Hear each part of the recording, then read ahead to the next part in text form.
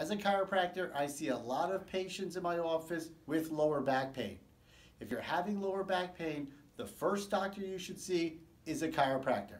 The reason why, we have conservative treatments to lower back pain.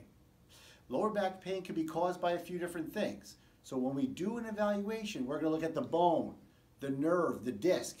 We're going to look for alignment of the spine.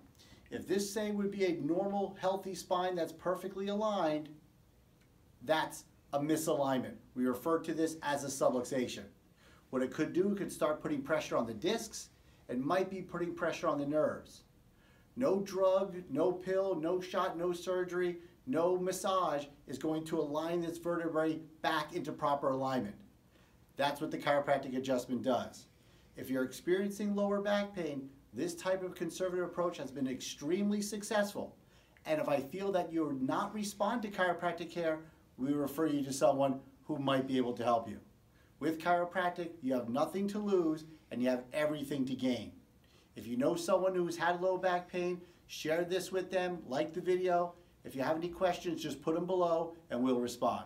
Hope this information was helpful.